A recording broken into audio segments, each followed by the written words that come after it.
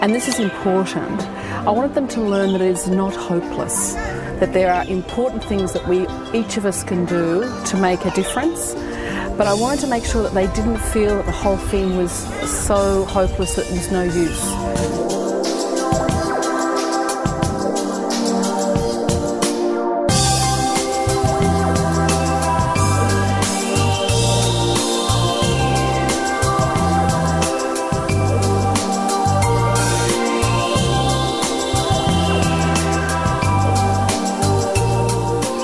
Well, when I first started the project 3 years ago, the class I had at that time were totally engaged and they held me accountable for what was going on in the classroom. What I found interesting about this program was that we could actually learn about climate change and the effects of it. Learning about how one thing can lead to another. And if we think locally, then we can act globally. So if we do the littlest thing in our community, it can be the biggest thing throughout the world. If something in the ocean, such as the phytoplankton, die, then all the other animals that depend on that will die. I found really interesting when we made the pizza oven solar boxes.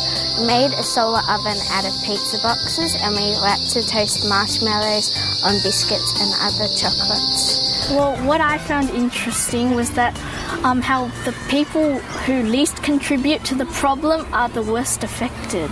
The student engagement was high throughout the whole unit, particularly because in the general media, climate change and sustainability has been the whole time throughout the 3-year period. So the students were learning about what was happening in the wider community and gaining a greater understanding about politics and what was happening in their environment and why that was going to be a long-term issue for themselves.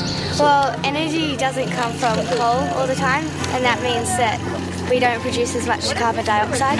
The solar panel gets sun, which goes into the battery over there. Then it goes into that. Well, the pump's pumping water up into the water wheel, and then it's creating electricity to spin that while it's pumping back in, so it just keeps on rotating. I reckon it's important to learn about these energy devices, so maybe when we're older we could possibly, some of us could actually build some of these and maybe make them a bit better as well. Students are being bombarded from all sides about climate change, and it can be a very scary thing when you're a child. So it's to give them hope and the ability to be able to do something from their perspective, and because they can do it from their perspective, that can snowball and go into the greater community because of the small steps that they've taken. So we had to design an energy efficient house. I've got a native garden for a carbon sink. The walls are double brick.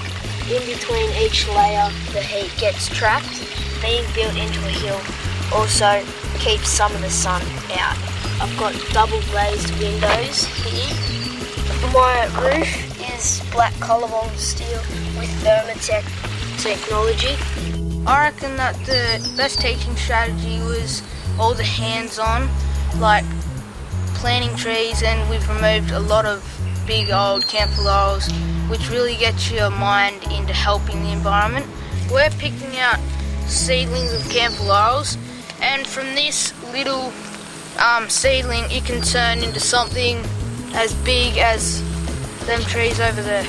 I do love the hands-on things, that's quite a good one, and also just like on the computer looking up and exploring environmental sites and stuff like that. The best one for me was being in a group and having more ideas than just one. Well, obviously I wanted them to learn to have certain knowledge about climate change, what it is, what's causing it, and what they can do about it, but more importantly to change their lifestyle so that they are actually doing something to help towards climate change, so that they don't just learn things but they actually go away and do things in their everyday life. Well, we can all work together so we can reduce our carbon emissions so that the world is healthier for us to live in.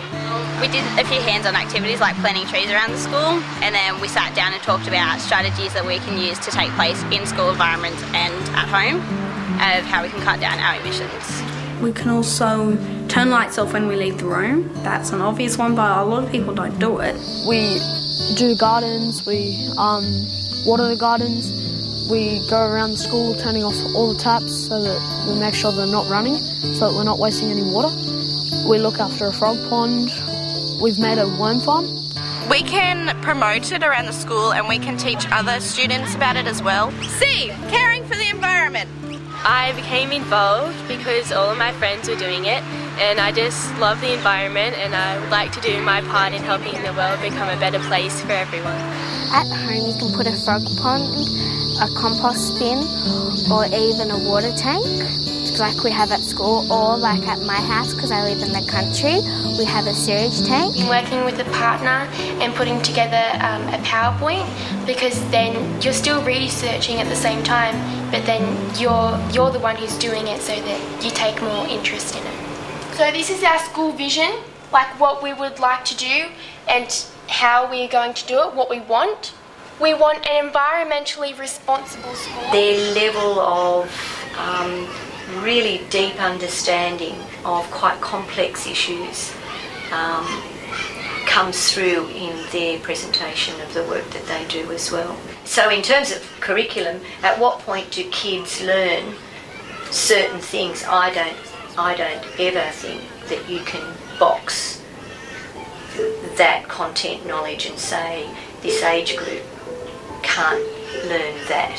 I think with the right direction and the right teaching and facilitation and opportunity, kids can pick up on all sorts of quite complex issues at their own level at any point in time.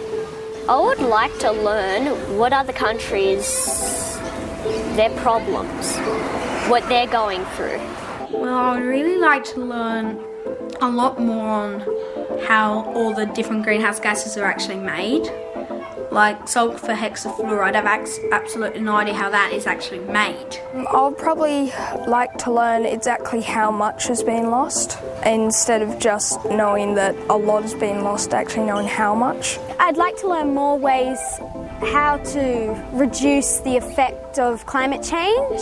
I'd like to learn how they actually found out that climate change and global warming is happening.